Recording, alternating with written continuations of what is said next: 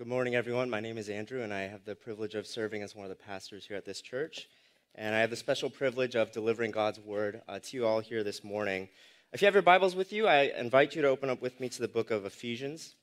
Our scripture reading for this morning comes from Ephesians chapter 2, verses 1 through 10. So again, if you have your Bibles, I invite you to turn there with me. Otherwise, it'll be projected on the screens in front of you. And if I could kindly ask everyone to please stand and rise for the reading of God's word. This is a sign of and an act of reverence and worship towards our Lord and the word that he speaks to us. Let me read this for us. This is God's word. Ephesians chapter 2, beginning with verse 1. And you were dead in the trespasses and sins in which you once walked, following the course of this world, following the prince of the power of the air, the spirit that is now at work in the sons of disobedience, among whom we all once lived in the passions of our flesh, carrying out the desires of the body and the mind, and were by nature children of wrath like the rest of mankind. But God, being rich in mercy, because of the great love with which he loved us, even when we were dead in our trespasses, made us alive together with Christ. By grace you have been saved, and raised us up with him, and seated us with him in the heavenly places in Christ Jesus, so that in the coming ages he might show the immeasurable riches of his grace in kindness toward us in Christ Jesus. For by grace you have been saved through faith, and this is not your own doing. It is the gift of God, not a result of works, so that no one may boast. For we are his workmanship, created in Christ Jesus for good works, which God prepared beforehand that we should walk in them. This is God's word. Please be seated. Well, brothers and sisters, we're continuing in our series throughout the book of Ephesians, in this series that we've entitled The Church, Grace Made Visible. And as we've seen it in just the first couple of weeks throughout the series, we've learned that the book of Ephesians is essentially a book that's all about the church. It answers a lot of questions about the church, like what is the church? How did God form the church? Who did he put in the church? And how does God work in and through the people and the lives of the church? Those are all questions that Ephesians answers for us when we read this book. But specifically in this passage here today, the concept that the Apostle Paul is answering and addressing is the topic of salvation. What does it mean to be saved? What does it mean to belong to the church and be saved by God? How does God save people? That's what Paul is answering in this passage here today. Now, I get it. Already some of you might be thinking, if you've grown up in the church, another sermon about salvation. It's probably like the 100th sermon I've heard about salvation. Why can't we talk about something a little bit new, maybe a little bit more relevant to my life or the world or the culture around us? Now, salvation is so basic. And it is true on the one hand that salvation is one of the most basic, fundamental core doctrines of our faith, of Christianity. And yet, at the same time, brothers and sisters, salvation is one of the deepest truths that you could ever grasp, ever experience throughout your life. See, on the one hand, salvation, it changes everything. The way you view yourself, the way you view your relationship with God, the way you view the church and other people. And salvation is a thing that it's meant to be, when you're not a Christian or you're a new Christian, it's meant to be life-shattering. It's meant to be groundbreaking. And even if you've been a Christian for 20, 30, 40 years, it's also a doctrine, on the other hand, that if understood properly, if understood fully, it should never grow old. It should never go stale, no matter how many times you hear this doctrine and grasp this doctrine. It's something that can only, according to the Bible, get sweeter for you and for me.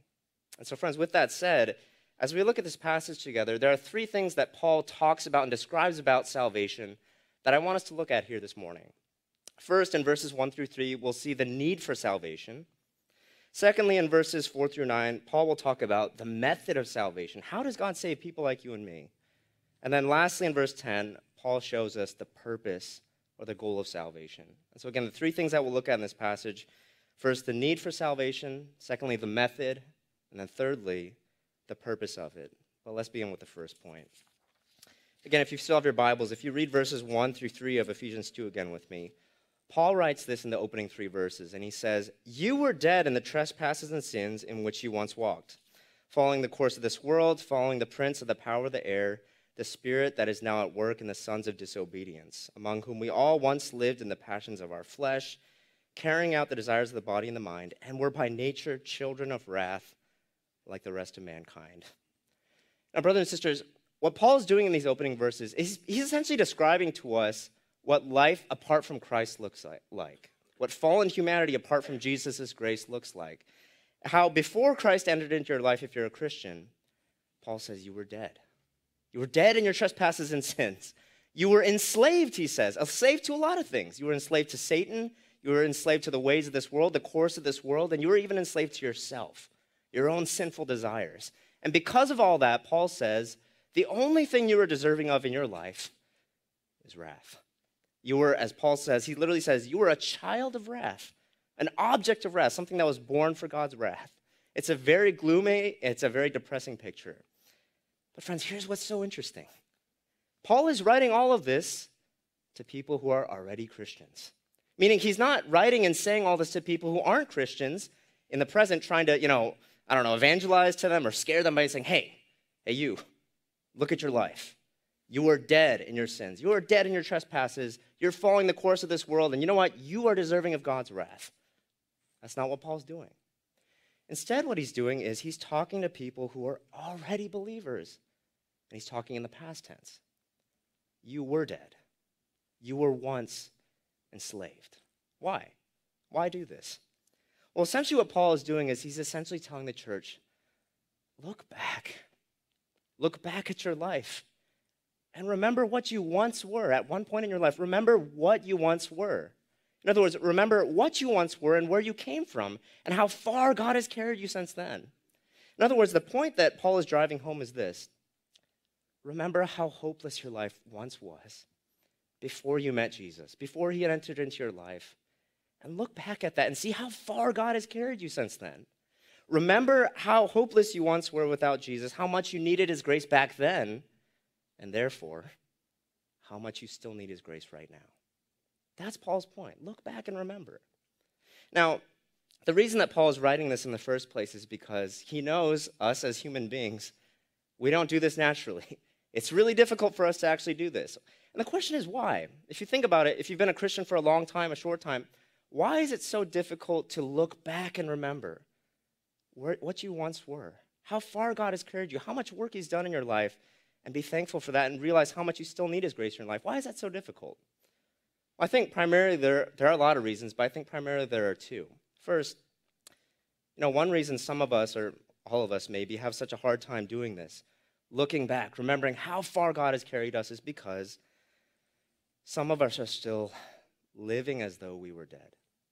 Now, some of us here in this room, we're still walking in the same exact sins that at one time in our life enslaved us. Although we've already been raised up with Christ from death to life, some of us in our lives, we slowly started crawling our way back towards the grave, because we've allowed sin to have such a large foothold in our lives. And in one sense, sin has almost started to re-enslave us, re-control our lives. And that's why a lot of theologians over the years, they've written countless books on how sin is very much like addiction in people's lives. Because there are a lot of similarities, if you think about it, between sin and addiction. And for example, when someone is addicted to something, the more they give into that addiction, the more they feed it, what happens? They want even more. It's the exact same way sin operates in our lives, isn't it? When someone is in the midst of an addiction, a lot of times that person does not really have a clear grasp or sense of how addicted they are. And why? Because whatever that thing is that they're addicted to is just a normal part of their life. It's become so ingrained in their life that they crave it, they seek it, and it's a repetitive cycle. And what Paul is saying is the same is true of sin. See, when you're entrenched in your sin, you never really have a full grasp of just how entrenched in that sin you are until you're brought out of that enslavement. See, it's only until you're finally brought out that you could finally look back and realize, oh my gosh, I had no idea how much this sin or this idolatry controlled everything in my life.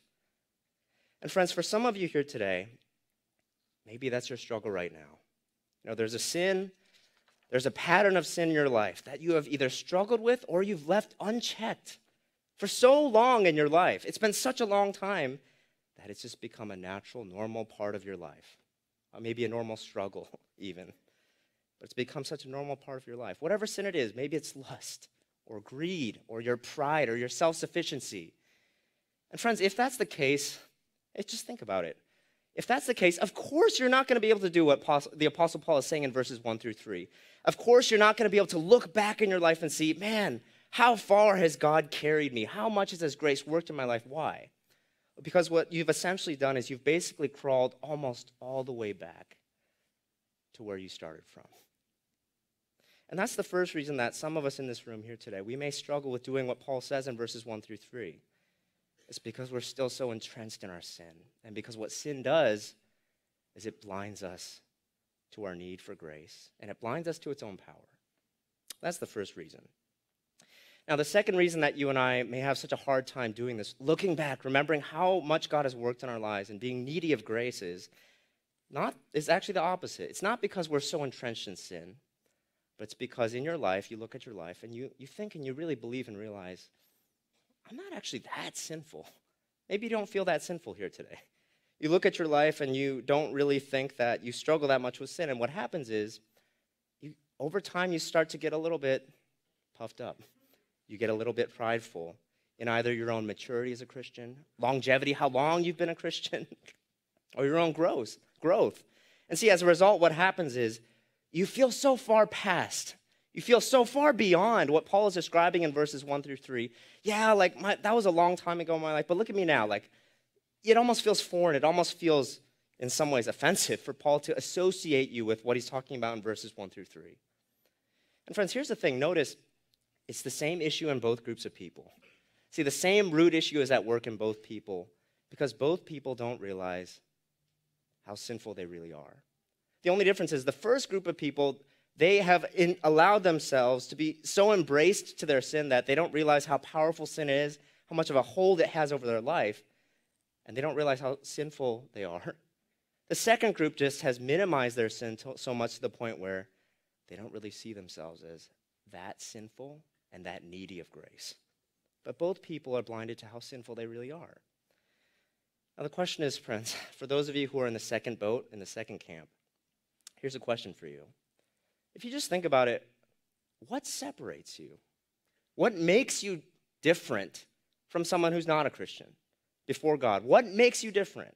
What makes you different from someone whose life is characterized by verses 1 through 3? Is it the fact that you don't commit trespasses or sins? Is it the fact that you don't really follow the course of the ways of this world? You never fall into the schemes of Satan? Well, no, according to the Bible, the only thing that differentiates you in your life from a non-believer is not the fact that you might sin a little bit less than those other people, but friends, it's the fact that someone has carried your sins for you, and that person is Jesus. That's the only real difference between you and someone whose life is characterized by verses 1 through 3. To approach this from another angle, if we think about it this way, as believers, you and I, in a sense, we are better off spiritually, aren't we, than someone who's not a Christian. Now, as we've been learning in the book of Ephesians, as Christians, you and I have been blessed with every blessing in the heavenly places in Christ, right? That's what Ephesians has taught us. And so, in a sense, you and I are much better off than someone who doesn't have Jesus, aren't we? But see, what happens for a lot of us is over time, you start to develop this mentality that because you're spiritually better off than other people, over time you start to develop this belief and this mentality that you're actually a little bit spiritually better than those people too. Do you see how easy it is to conflate those two? So often we look at another person, or maybe a non-believer, and we think, oh my gosh, dude, that person's life is a mess. They need Jesus so much. I mean, just look at all the things that they're addicted to, look at the way they're living, look at the way sin just has a hold on their life. They need Jesus. And so often it's so easy for you and I to forget that. We need Jesus just as much as that person does. And the only real difference between us and them is that we have Jesus in our lives. We already have him. We need him just as much as they do. And without his grace in our lives, we would be everything that Paul describes in verses 1 through 3. And that's the first thing that Paul shows us in this passage. He shows us our need for grace, our need to look back and remember how much of Jesus' grace we still need in our lives. And this brings us to our second point, the method of salvation. If you read again with me verses 4 through 6, this is what Paul writes. In verses 4 through 6, he says, But God, being rich in mercy because of the great love with which he loved us, even when we were dead in our trespasses, made us alive together with Christ. By grace you have been saved, and raised us up with him, and seated us with him in the heavenly places in Christ Jesus. Now, what Paul is doing in the middle section of this passage is he's essentially describing to us the method of salvation. In other words, he's answering the question, how does God actually save people? You have this sinner, someone who is an object of God's wrath. How does God save that person? How does he save people like you and me? Well, let's look at this together. In verses 5 and 6, Paul says that the way God saves us is by doing three things for us. Three things, and notice the repetition here. He says, God saves us by 1, making us alive together with Christ. 2, by raising us with Christ. And then 3, by seating us with Christ in heaven. What is Paul saying here? Well, Paul is saying that if you're a believer, when you put your faith in Jesus, when you believe in him as your Lord and as your Savior, everything that's true of Jesus, it becomes true of you.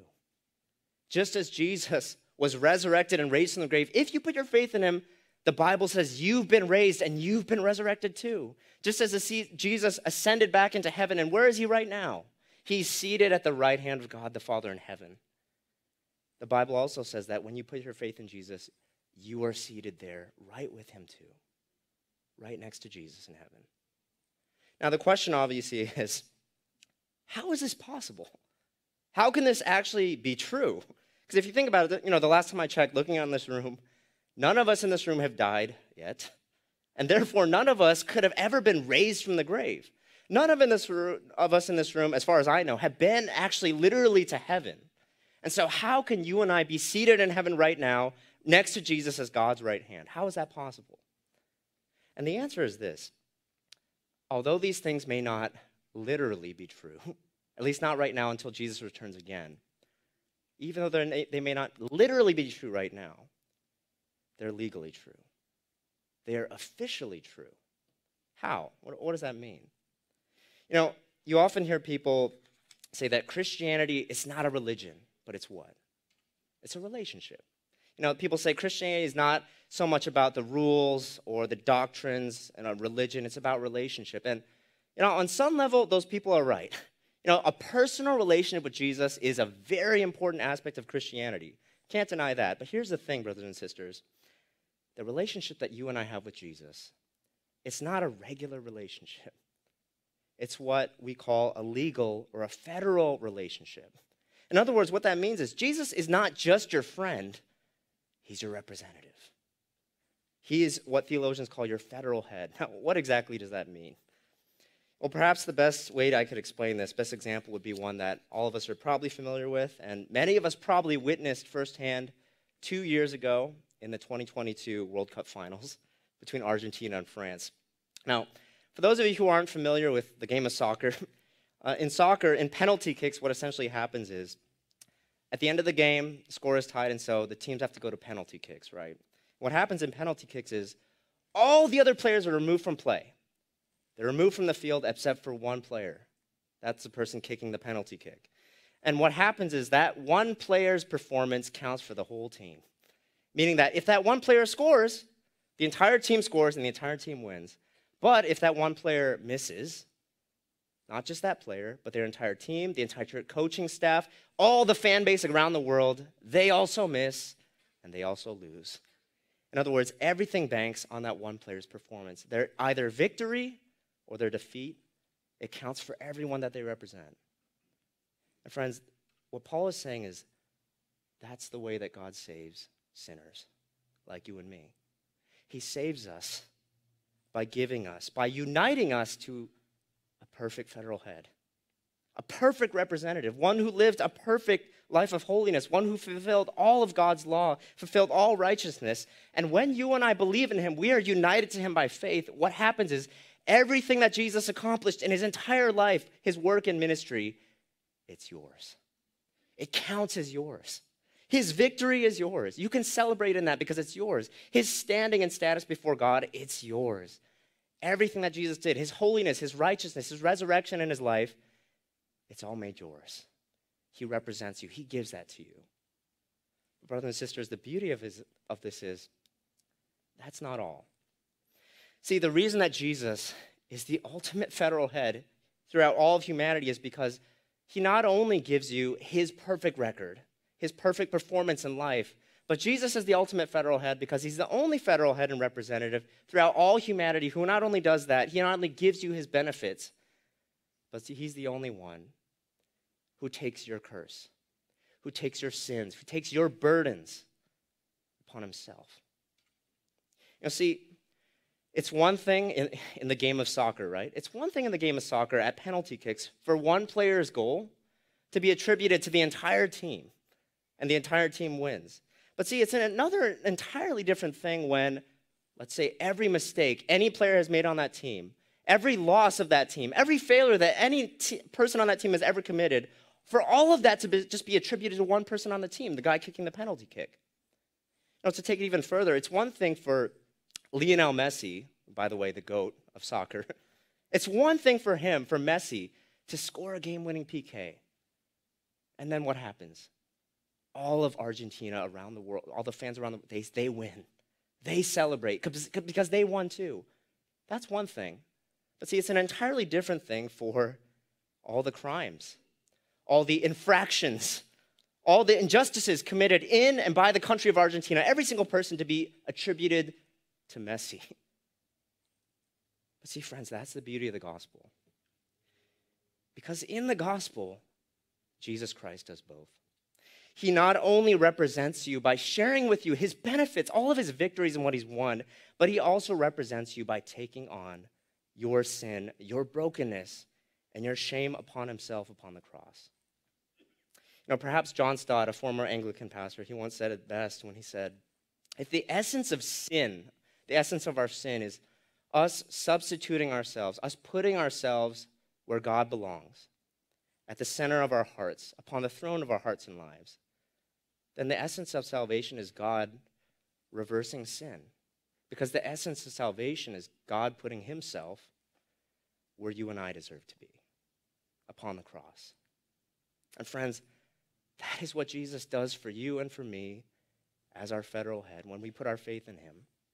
He represents us not only by giving us all of his victory, but by taking all our shame and sin. That's how God saves you and me. Now, just practically speaking, before we move on to our last point, what does this mean for you and me? In other words, what effect should this have upon our lives as believers? Well, a lot of things, but at least for one, it should lead us to a very deep sense of humility and gratitude and thankfulness in our lives. Going back to the soccer analogy, if you just think about this, what's the worst part about watching penalty kicks? What's the worst part about it? Why is it, in other words, so anxiety-inducing? Why is it so stressful, even if you don't cheer for one of the teams? Why is it so stressful? If you think about it, it's because you have no control. You literally have no control sitting on your couch, no matter how much you get close to the TV, watching, like cheering. You can't control anything that happens on the pitch. You contribute, in other words, nothing. All of it hinges entirely on that one player on the screen. And see, friends, because of that, that's not only true in the game of soccer, but it's also true in our salvation. You and I contribute nothing. And that's why when you think about it, when you and I live or believe as if somehow we contribute even a fraction or an iota of our acceptance, our approval before God, we contribute to that even a little bit, well, that's the equivalent of, us saying to someone after Messi scores a game-winning PK, that's the equivalent of us saying, hey, I'll admit, Messi, he's a great player. He scored an amazing goal. He did all the work. But come on, who was it that was cheering him on so much from my couch? Who was it that was cheering for him and supporting him so much? That would be ridiculous, wouldn't it? And yet, friends, the irony is, how ridiculous do some of us look at points in our lives when in the Christian life we're tempted to think the same thing about our salvation. We think and we say, yes, I know that Jesus, he died for me. I know that he was raised from the dead. He lived a perfect life for me. But, man, just look at all the things that I'm doing right now. I'm serving so much in church. I'm a leader in this ministry. I'm trying to read my Bible every day. God must love me at least a little bit more. He must look at me and be a little bit more proud, a little bit more accepting and loving towards me. When, friends, in reality, what the Bible says is, you and I aren't even on the field. we're not even on the field playing the game. In fact, it doesn't even say, it says we're not even in the bleachers as fans. The Bible tells us we're in the bleachers as God's enemies. We're the opposition. We're his enemies. We're cheering for the other team. And yet, what did Jesus do? He died for us. And he gave everything for us. He gave us everything that was his.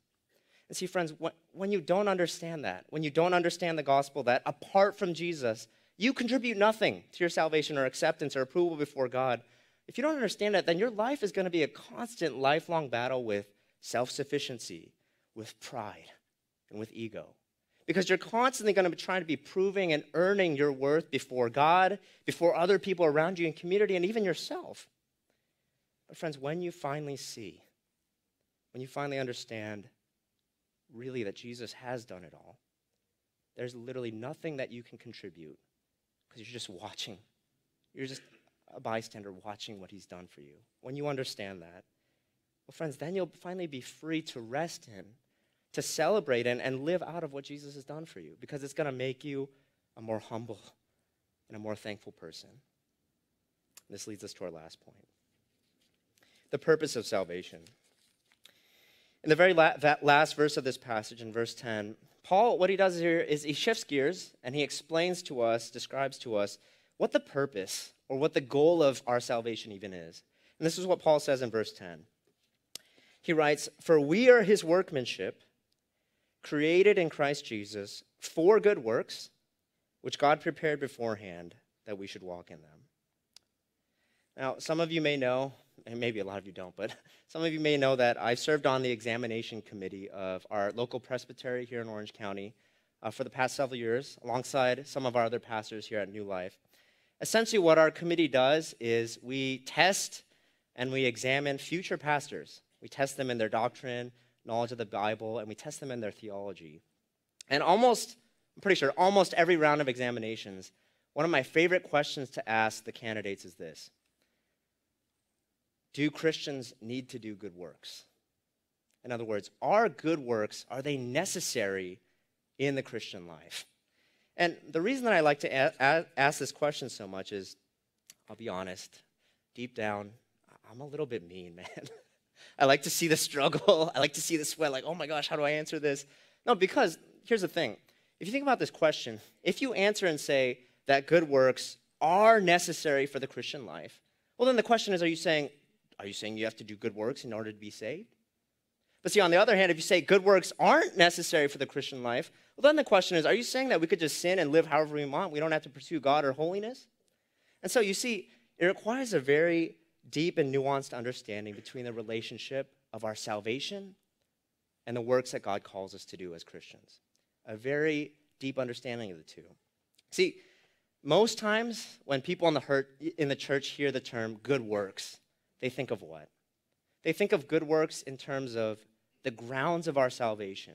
In other words, that good works can never be the foundation, they can never be the basis or the reason why God saves us, right? And that's absolutely true. Good works are not the grounds of our salvation. They're not what save us at all. But here's the thing. What Paul is talking about here in Ephesians 2:10, it's not so much the grounds of our salvation. What he's talking about is the evidence of your salvation. The evidence, the consequence, the fruit of your salvation. In other words, what Paul is essentially saying is this. What he's saying is that the reason that God saves people like you and me is not because we live such godly, holy, and righteous lives, but the reason that he saved us is so that we would begin to. In other words, what Paul is saying is that God didn't save us because of our works, but he saved us for them. And what that means, friends, is if you're truly a Christian here today, if you believe in Jesus and have true saving faith, what that means is that, in a sense, and let me say this very clearly, in a sense, good works are very necessary for you if you're a Christian, because they're a necessary outcome. They're a necessary evidence of the grace of Jesus that is working in your life. Look at what Jesus says in Matthew chapter 7. In Matthew chapter 7, verse 17, what Jesus says is that if you've been made alive by his grace, if you've been made healthy and resurrected by his grace, what's going to happen? You will produce fruit. You will produce fruit. Now, that fruit doesn't make you healthy. It doesn't make you a good or a healthy tree.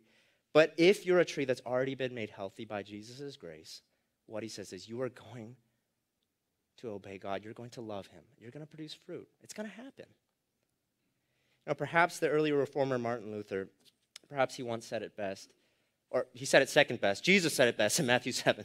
But Martin Luther, he once wrote this very famous quote talking about the way faith operates in salvation. He once said this: "We're saved by faith alone, but the faith that saves, it's never alone."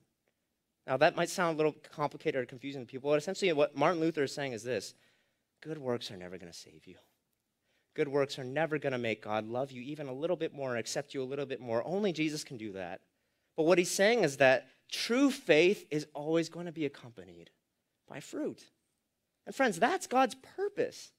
That is his design. That is why, the purpose and goal for why he has saved you. He didn't just save us for the sake of saving us, but friends, he saved us in order that we could become more like him. That's the goal of our salvation. And friends, if all that's true, again, the question is, what does this mean for our lives as Christians? Well, just a couple of quick applications before we close. First, what this means is it gives you and I a new motivation for holiness.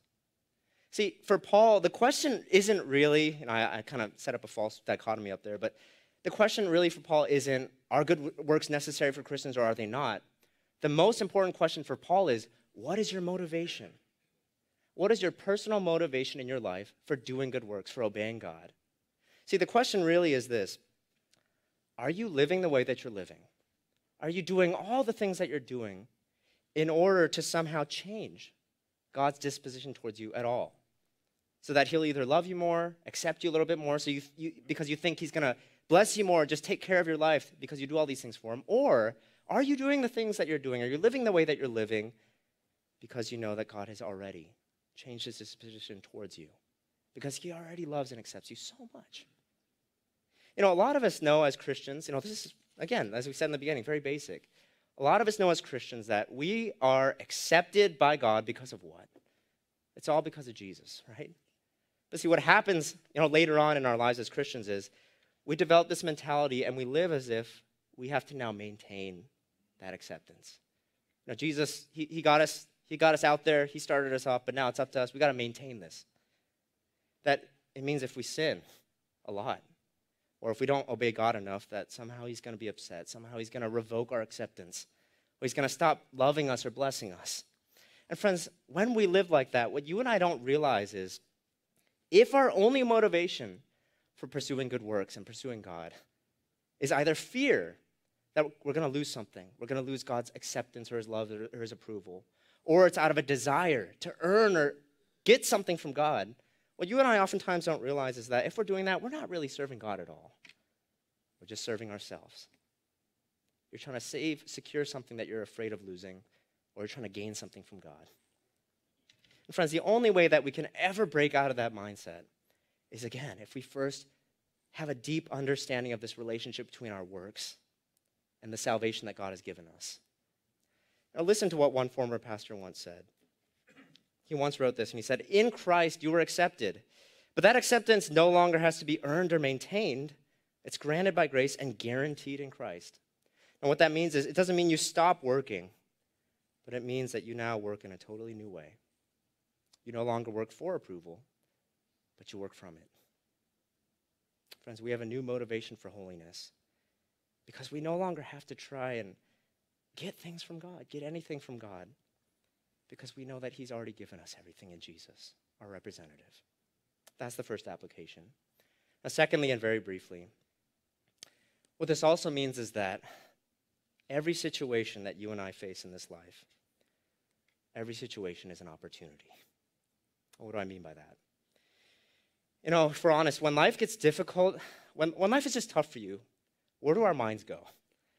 When life is difficult, things seem like they're falling apart. We often feel like God has lost control, don't we?